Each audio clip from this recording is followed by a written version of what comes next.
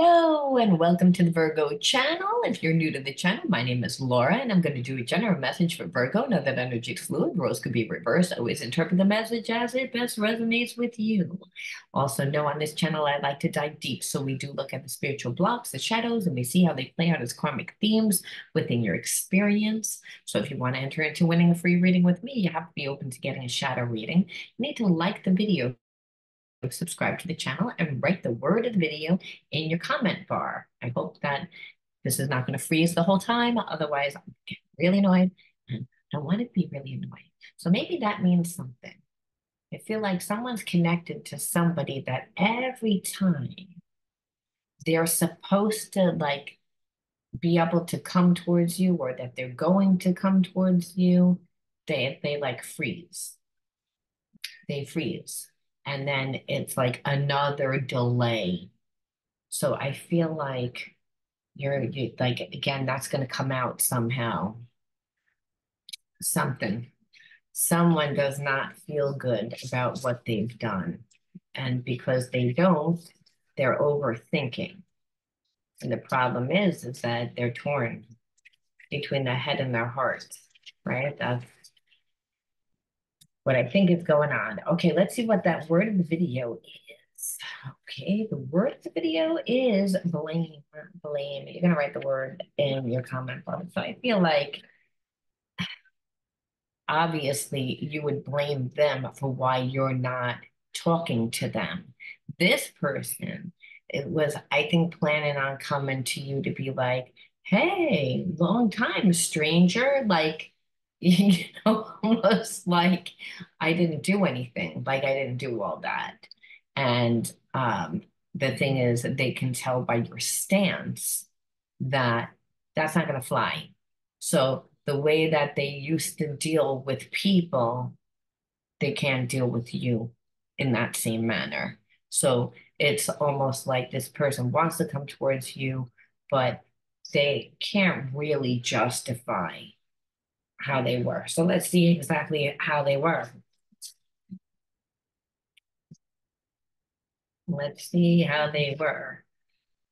Insecure. So again, I feel like acted childish, like needing attention from too many other people, needing attention from too many other people. So not being emotionally intelligent, not being open to you, but running around and talking to like anybody and anybody. And I feel like this person didn't really even hide it that well. Again, creating illusions, and those illusions is, oh, I'm so desirable. I'm so important. I can have anyone. And also like that you were not, that they didn't have as strong a connection to you, as well as trying to make you not feel as confident about yourself. So this person tried to create a lot of illusions for you, just a toxic relationship.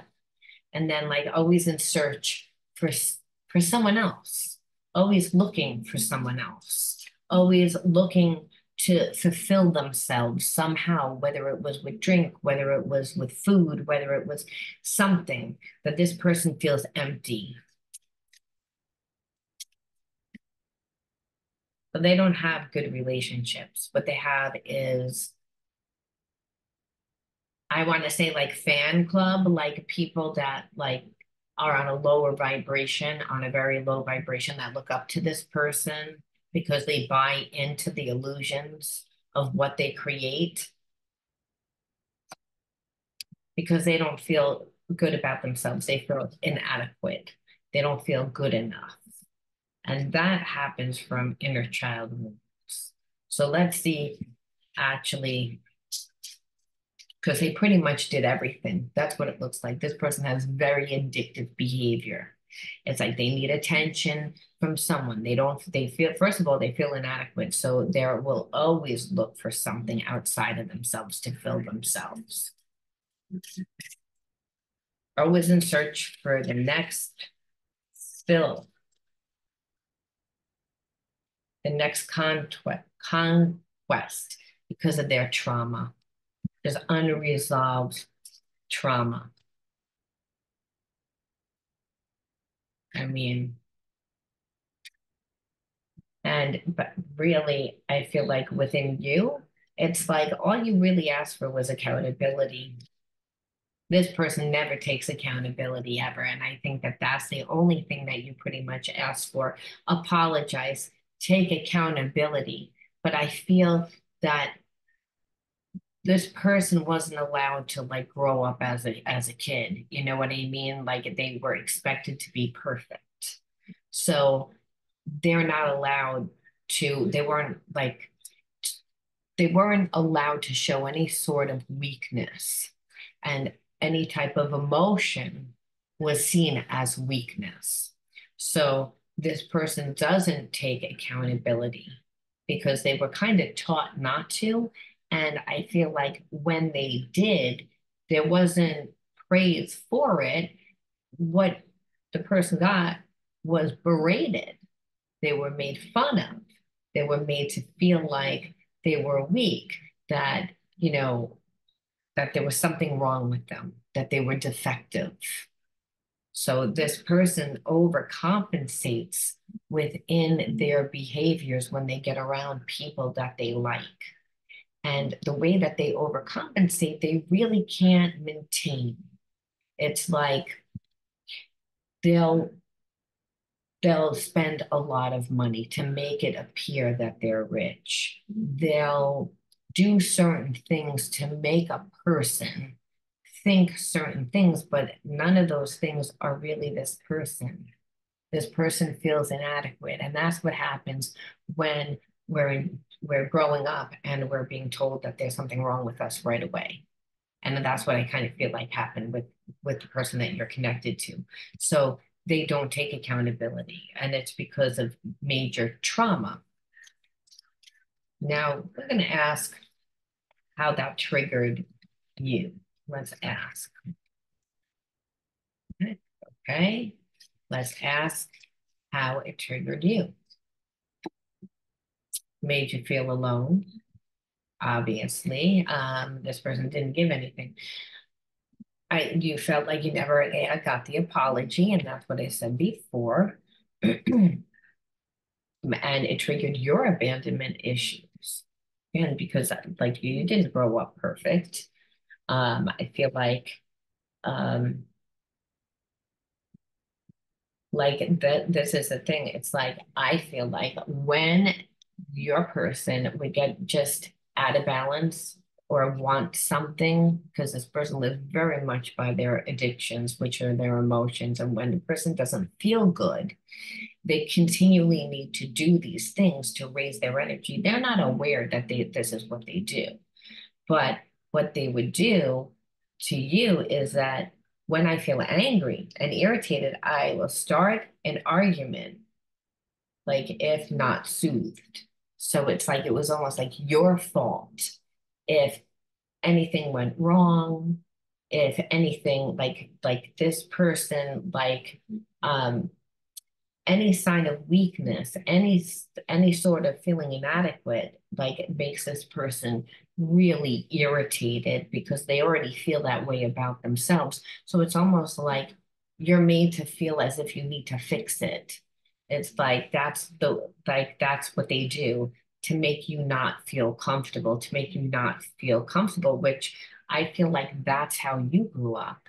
You grew up with a parent that was like not really emotionally intelligent. They were overly emotional and they didn't really know how to handle their emotions. So when they got irritated, if they didn't get enough sleep, if they didn't, whatever it was that would irritate this person, they would start an argument in order for them to get soothed. It's a very manipulative thing that happens there. It's like because you don't realize that you're being conditioned to like become subservient to a person because you just don't want to deal with it.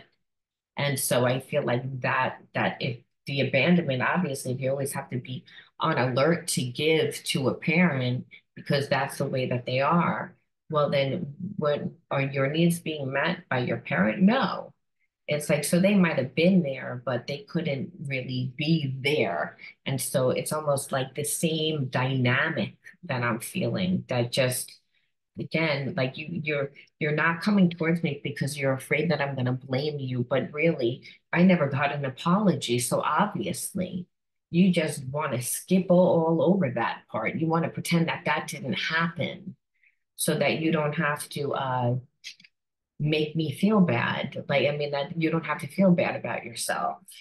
So it means that I have to lower my standards. That's almost the dynamic here, Virgo, that this person like expected. And that's what, of course, that's what they expect because they hang out with low vibe people that don't don't feel that they deserve anything or but they want, so they try to manipulate to get it. So they'll, be this person's fan club, but no one wants to be anyone's fan club. It's like those people are users too. Yeah, and then they saw you as like being fragile. It's like, oh, you're being overly sensitive. You're being overly sensitive, where no, I'm not being overly sensitive. Again, being made to feel as if you need to become somebody different to accommodate this person. And this person isn't even aware that that's what they do. But we see all through this story, this person doesn't know who they are and they manipulate in order to be soothed, no matter what it is. And I said they live by their addictions and they're not aware. And that's what happens when people have shadows and they don't heal those shadows. It doesn't feel good. It makes you feel very lethargic and tired. And that's not our natural energy. Our natural energy is unconditional love, where you are full of energy. You are full of vivacious energy that goes out into the universe and attracts, you know, love, other forms of love. That's what you're made to be, not again that, but that's what happens. Like I said, when a person doesn't heal, they begin to live more from their mind, the reptilian mind, which is a survival mind, which is very ego and doesn't care about anyone else. But in order for that ego to be fed, it literally needs to be fed with something to soothe it, because otherwise this person would be raging all the time. So of course they're going to see you as fragile from their perception because they're really out of balance. So they don't feel their emotions. So why are you even feeling your emotions? So again, they have feelings for you, but from this ego reptilian place in their minds where they just want to like control. And then it's like, I feel like both of you at this point are like, neither one is doing anything, but it's mainly you are Virgo, or like, yeah, this person's just too slow to act. They don't, it's like they're always doing something and then sitting there and waiting for a response. And then when they don't get that response, they procrastinate because they're like, well, I don't want to be blamed. I don't want to really be. And so, really, the entire relationship is just this, is what I see. Just craziness, like that, where this person doesn't even really, I feel like, look at you as a human being. They look at you as a piece of property where they can treat you however they want, but it's not because like that, it's because that's the way that they were programmed. That's the way that they were programmed, and they never got therapy and they never got any healing for it. And they went into every single relationship and did this. So, with each relationship, that no one wants to be in this, people try, and when you try, you ruin your life. And then, so I feel like this person like leaves a slew of people that are on a low vibration behind, that actually have given time, given energy to try and help them. And so with you, of course, they see a high vibration. They want that. The ego wants that. You know, the ego is the wants anything that's going to let them feel better about themselves and look better. So it's again, but in that they're not genuine about it because their ego is running the show. So we have to ask ourselves why, because it's like they're slow to act. So I feel like this is what it's going to be. Will this person come back? They'll come back, but it's like it's going to be more of the same.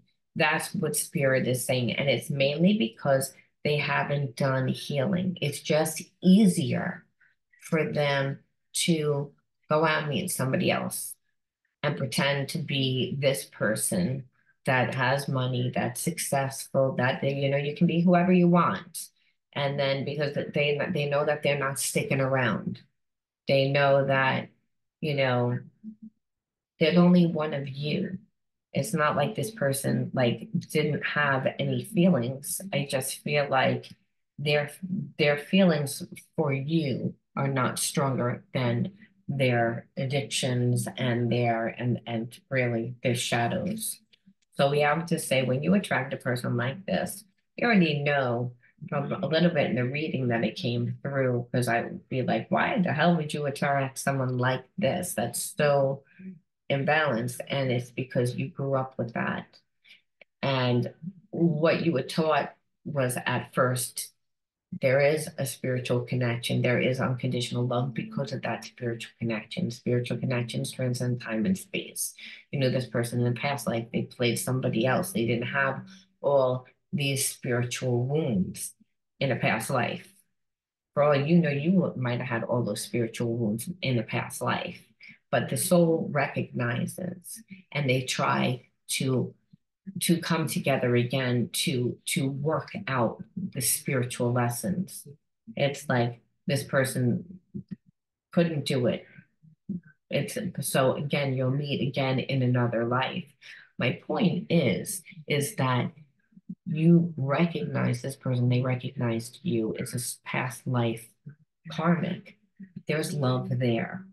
It's like, but only God loves perfect. When a person is wounded, they form behaviorisms and habits that distort their perceptions about who they are.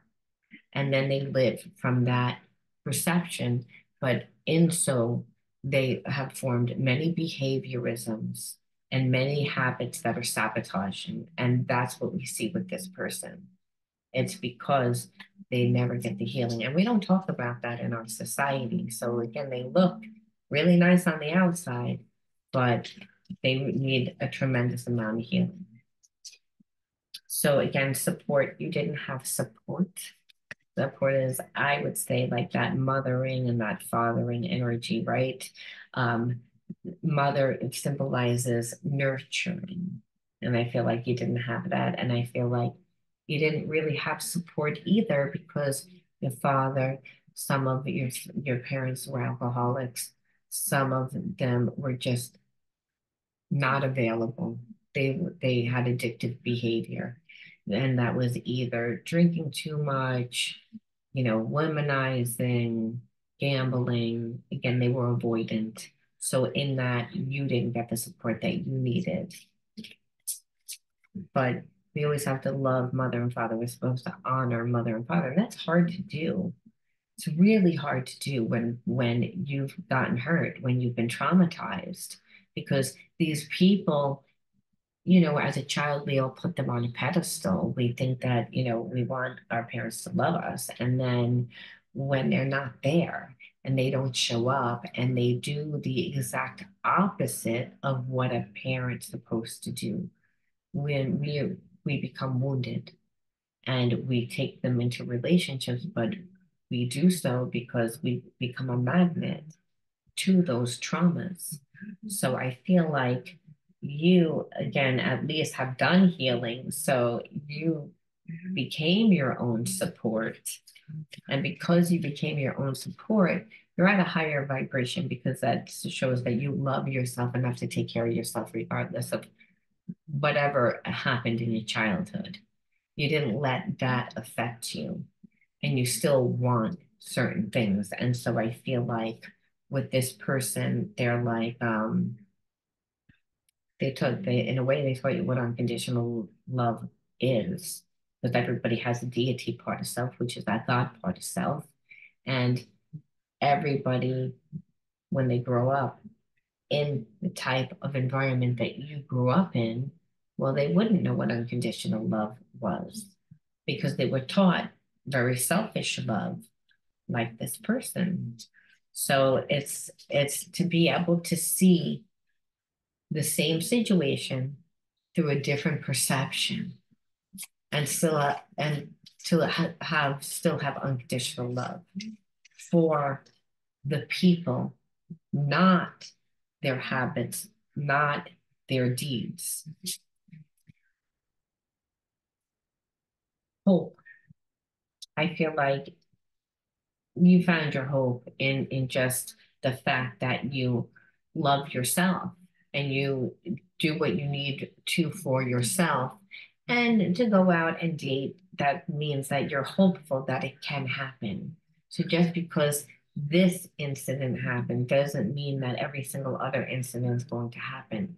It means that you integrated the spiritual lesson, and that meaning that you chose yourself. I feel as if the only type of relationships that this person gets in are codependent. And I feel that that was the type of environment that you grew up in. And so even if your dad walked out, your parent that didn't have might have been codependent on another sibling, might have been codependent on something else, whether it was addiction, a person, a thing, they didn't feel whole.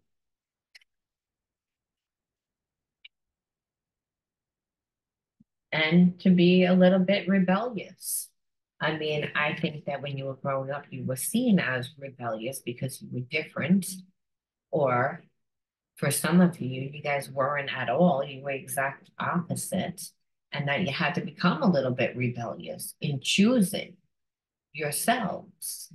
Because if we grew up in an environment where there's addiction and the parent is, can't emotionally regulate to the point that they can't really function, well, and after a certain amount of time, you would have to become rebellious in the fact that you'd have to choose yourself because you'd see the boat is, sinking.